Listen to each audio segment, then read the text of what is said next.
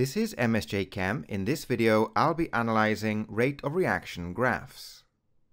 In the following graphs of volume of carbon dioxide produced against time, the hydrochloric acid is the limiting reactant. Therefore, it determines the amount in moles of carbon dioxide produced. So here we have the equation for the reaction. Calcium carbonate reacts with hydrochloric acid to produce calcium chloride, water, and carbon dioxide gas. From the balanced equation, we can see that the molar ratio of hydrochloric acid to carbon dioxide is 2:1. And in this video, we'll assume that all reactions are carried out at STP. So in the first graph we look at, we have volume of carbon dioxide produced on the y-axis against time on the x-axis.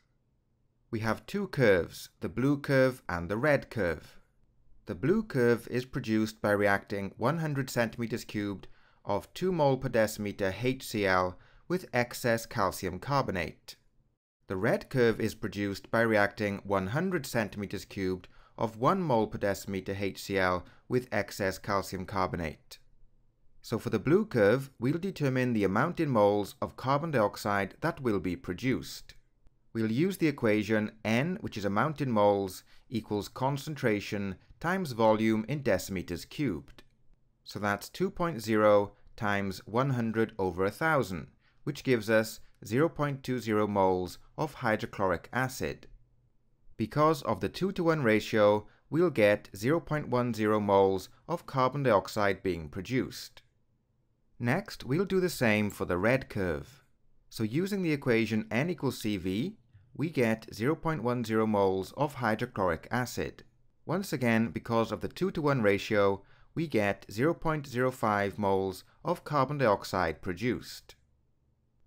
Assuming that both reactions were carried out at STP, we get twice the volume of gas produced for the blue curve than for the red curve.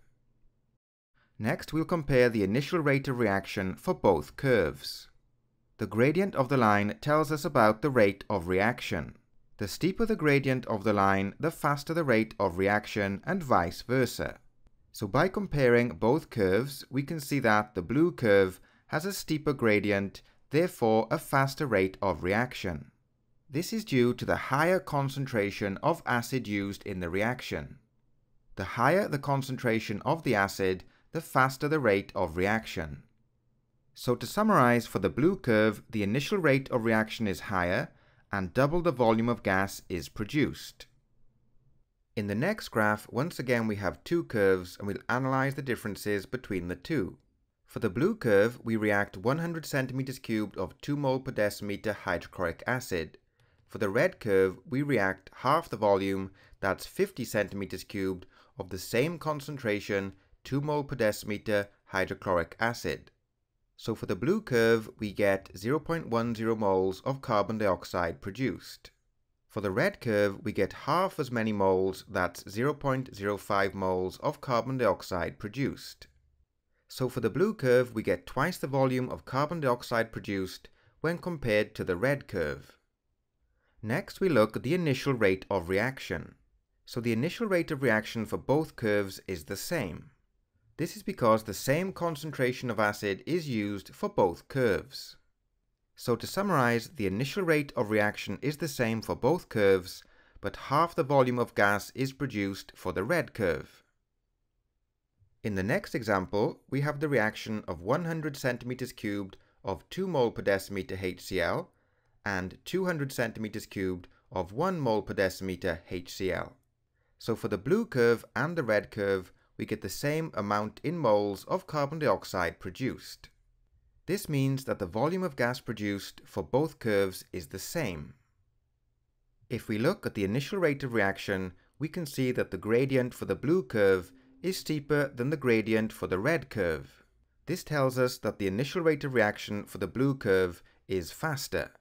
This is due to the higher concentration of acid used to produce the blue curve. So to summarize, for the blue curve, the initial rate of reaction is higher, but the same volume of gas is produced for both curves. In the next example, we'll look at the effect of particle size on the rate of reaction. In this example, the same mass of powdered and large lumps of calcium carbonate were added to separate samples of excess hydrochloric acid. So on the graph we have two curves, with the blue curve having the steeper gradient. This tells us that the initial rate of reaction is faster for the blue curve.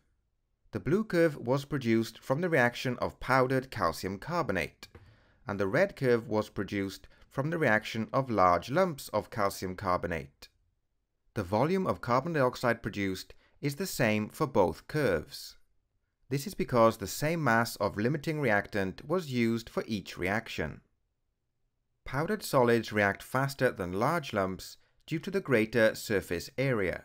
As surface area increases, the frequency of collisions increases, and the rate of reaction also increases.